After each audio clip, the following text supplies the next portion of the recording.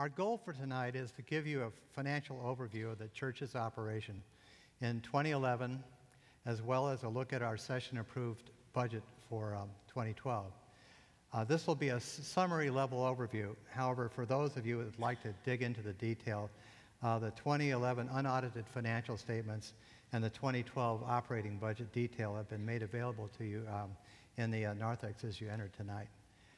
Traditionally, only the church's operating account has been presented to the congregation. This was because the operating account is comprised of the lion's share of our receipts and disbursements, and prior to the recession, we ran significant surpluses in this account that covered over any shortfall in our other accounts. Tonight we're going to review all the accounts because we have experienced a decline in our per capita giving to the point that we're not covering our ongoing cash requirements. Unlike most households and businesses that keep track of their income and expenses in one account, most churches and governments use a number of separate accounts, and they're often referred to as funds. The account with the most activity is our operating account. The operating account is like our family checkbook. The majority of your contributions, the envelopes, the pledges, the loose offerings, go into this account. Also, this is the account that we use to pay most of our expenses, such as salaries, janitorial, landscaping, and such. You can see on the slide that last year we had receipts of around $6.5 million into this account and expenditures of about $6.1 million, giving us a surplus in the account of a little over $400,000. This is the account that you are used to seeing in the monthly highlight. The next account is like your home mortgage. We still owe $11 million over $11 million on our mortgage. In 2011, our monthly mortgage payment was $72,000. We call this account our building fund. Here you see that the congregation contributed about $690,000 to this fund, but our total payments were $826,000, leaving us $137,000 short. Fortunately, in prior years, Ken Williams and the session set aside a cash fund to carry us through such shortfalls like what we experienced in 2011. And it looks like we've got enough in that fund to carry us through to our next capital campaign. The next account we're going to discuss is like your savings account. We hired consultants to survey our facilities and tell us how much we need to save in order to have the funds necessary to repair or replace our facilities and equipment when they wear out. They reported to us that we need to save about $5 million to cover these costs over the next 30 years. These funds would be used to repair or replace roofs, our 54 air conditioning units, our computers, and so on.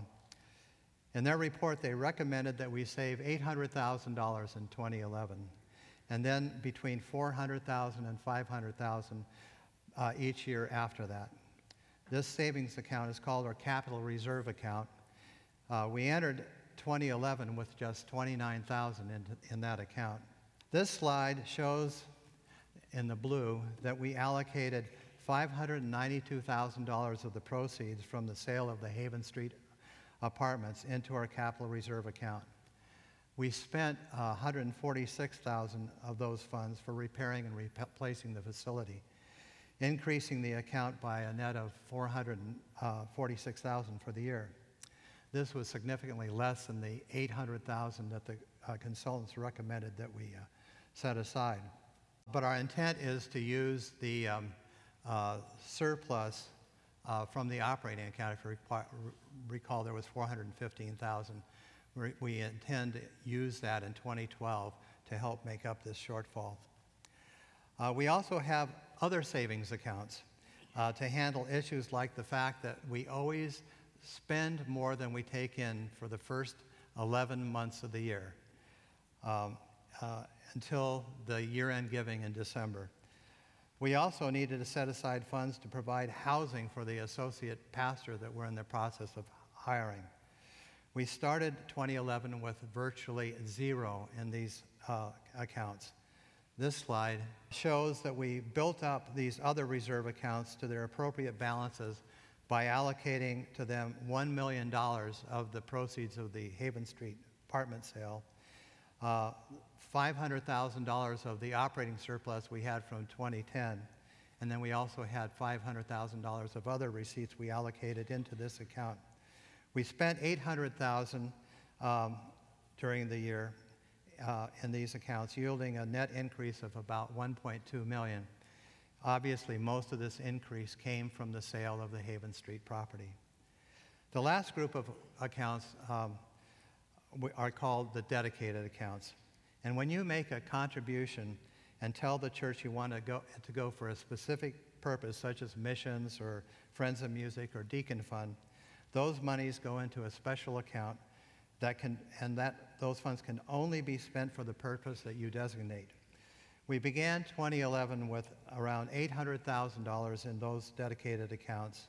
You can see that in 2011 we received $775,000 in contributions to these accounts, and we spent $932,000, reducing the balance in these accounts by about $157,000.